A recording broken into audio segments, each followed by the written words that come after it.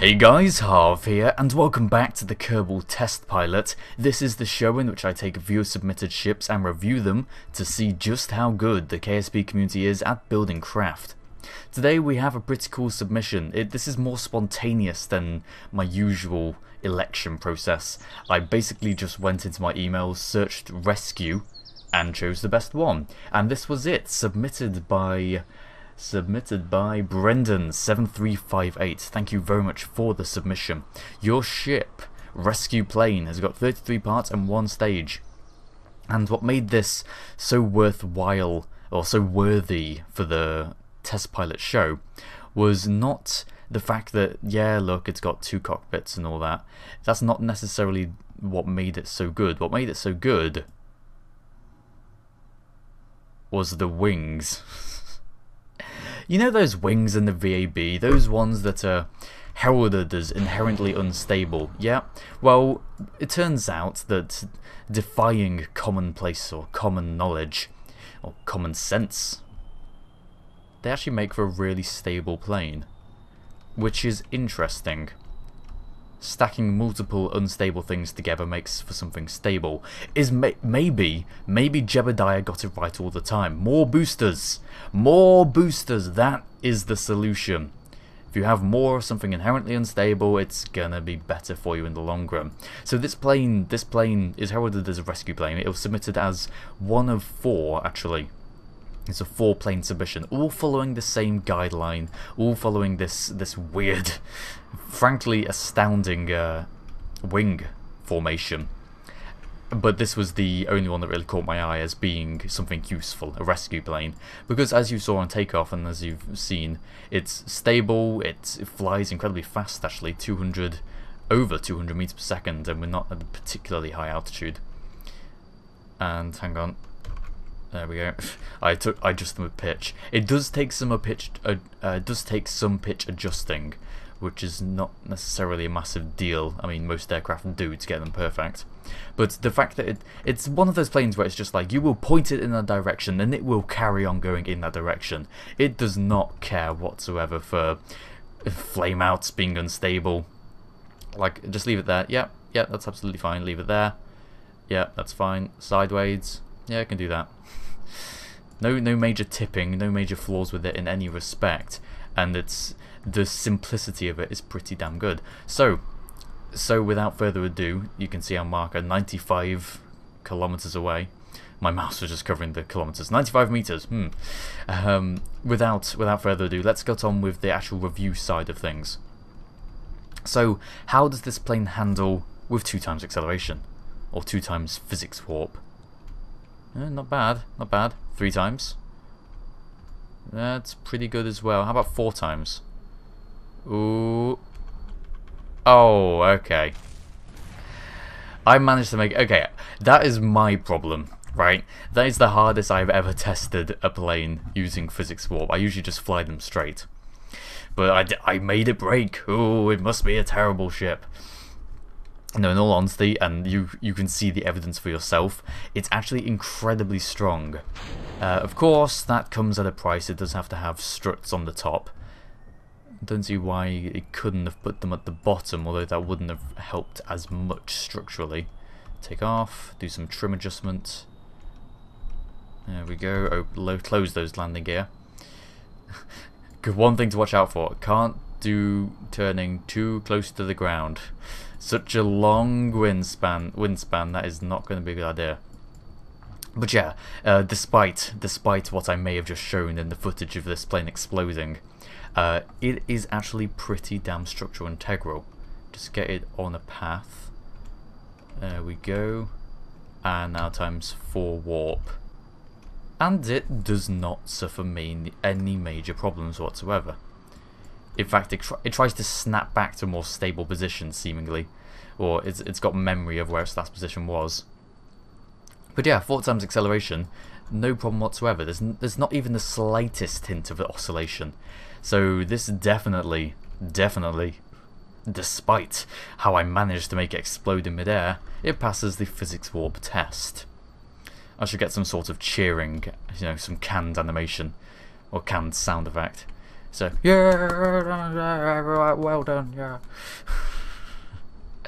Right, so we've commented on its aesthetic, we've commented on its ridiculous nature, we've commented on how it handles physics warp.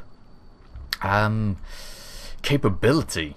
It's intended to be a rescue plane, and although you're looking at this, and I know you judgmental people thinking, oh, it can't go high atmosphere, it's rubbish. Does every plane really need to go high atmosphere? Okay, yes, but that's not what this is intended for. It's not necessarily... Yeah, it is actually. It's quite short range. It's only got 1 tank of fuel and 1 engine. So yeah, it's a short range, low altitude rescue ship, which in a lot of cases is really only what's required. This Jebediah Kerman stranded over here by this lake. He didn't need a massive airborne beast thing, did he now? So although it doesn't have the capability, it doesn't have the capability to do high atmosphere, that does actually help it in the long run, because using the low atmosphere jet is more efficient and it provides more thrust, hence why we can get these ridiculous speeds at such low altitudes. Ooh, a gentle pull up and wobble. Okay, back to 4 times acceleration. So now let's see how good it is at landing. Of course, if you look at this, the massive wingspan. I don't think it's going to land very well, but we'll find out.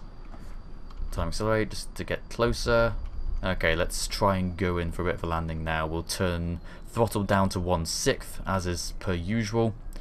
Bring it down. Going so fast means it takes a while to slow down. Open landing gear up. And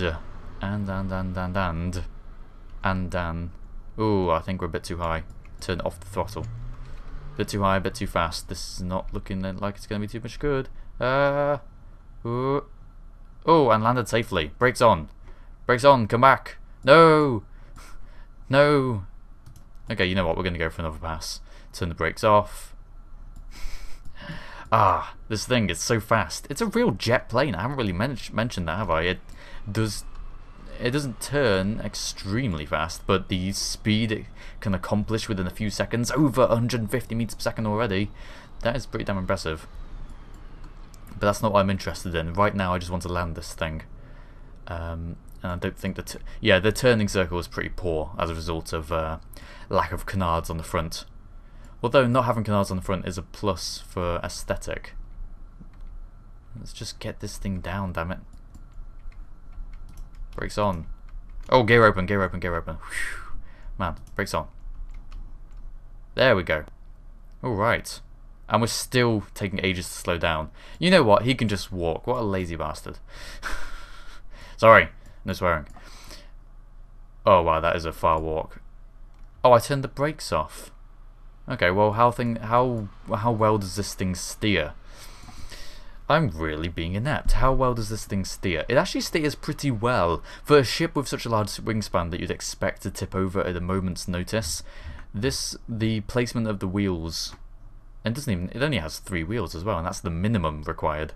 Although I have made, yes, I know we have all made bicycle wing plane things, but despite the massive wingspan, it will not tip over. So we bring this thing round as I try and reach across and close my door. There we go. Load up the throttle and we'll start taxiing back towards our guy. So it serves as a rover as well. Hey, +1 for multi-use. There we go. Don't want to accelerate too much, just coasting. And we'll pick this guy up, we'll pick Jebediah up, see if he can actually get in. Yes, it does have a ladder. I would have forgot. I would have absolutely forgot. Oh, wings, don't hit him. Whew. Okay, good. We'll open up the ladder for him, we'll swap to his craft. Well, what remains of his craft. Surely he was doing something stupid with re-entry and this happened. And now he's comatose on the floor. No, it's okay. No, get out. Get out of there, Jebediah. Yes, we're having to bring you back to the KSC. I know you don't want to go. I know you'd prefer to carry on with your marine biology. That's actually nothing like you, is it? Marine biology? Really? Out here? There's no rockets. Sure you want to get back. Okay. Grab him. Get him in the secondary cockpit. Come on, board, there we go. And we have loaded up 2 pilots. Awesome. Right, just turn the brakes off. Look at our resources. Intake air is fluctuating. It does only have a 1 radial thing. Liquid fuel got 104 out of 150, that's fine. Electric charge 100. Oh, command mod. Woo! We just went right over the command module. I was expecting to hit that. Didn't notice. Right. Onwards. Onwards with the return mission. Did we actually taxi around? Which way is the space center? Whoa. There we go. This thing can take off pretty well. Pretty quickly. Being dangerous. Going close to the floor. Oh. Ooh. Daredevil. Okay, where is the space center? It should be 90 degrees and north, shouldn't it? So in roughly this direction. Let's use some time acceleration. Some of that sweet physics warp that this plane does so good. And we're heading back in the right direction. Man, the bright white lights on the horizon. Is that it? Hang on. No, that can't be over there. Let me look at the map. Yeah, we're heading in the right direction, a bit more north. Whoa. Whoa, Nelly. Actually being able to maneuver at 4 times acceleration. This is crazy. I mean, of course, I'm not maneuvering pretty well. Look at that. That was just like 3 bazillion alien rolls, and I managed to pull it off fine. Still haven't learned the pronunciation of aileron. I should really look into that. I think I say it differently every time just to make, you know, so one of the times I will probably get it right, statistically likely. But never mind. Bringing it back home to the Kerbal Space Center. So this is about the time where I should probably start doing some conclusions, because there's not an awful lot to the ship. It is only made of 33 parts, so it wins the simplicity factor. Actually, I don't know, we may have had... I think we probably have had ships that are in fewer part count than this. But in terms of being simple, reliable, structurally capable, and being able to deal with time acceleration like a mouse, it wins all the medals. And that is pretty much all I have to say on the ship. We'll land back at the runway. And that was an episode well done, I think. Quite a short one today. Pretty cool, ingenious ship. If you have your own uses for it and you're thinking, if you're watching this thinking, wow, that is just what I need, then you will be happy that I'm started putting the downloads back in the description. There was a period where I took them out for some reason. Probably just because I was too bored. That's not a real explanation, I know it, so, you know, forgive me for that. But no, it's back in the description. You can download this from the description. And if you would like to submit your own ships, your own craft for review in the Kerbal Test Pilot Show, there is the full guide. Really simple to read, I promise you, for those who have an affliction. Some people, it seems, have a disease to stop them from looking in the description of the video. I had one guy complain that he couldn't find the email address. The description of any single test pilot ship, look in there. HOCgaming at live.co.uk. Submit your designs. They need to be ingenious, useful and practical. And furthermore, they need to be attractive to me. Thank you very much for watching this episode of the KSP Test Pilot. Thank you, Brendan, for submitting your ship, and we shall see you all next time.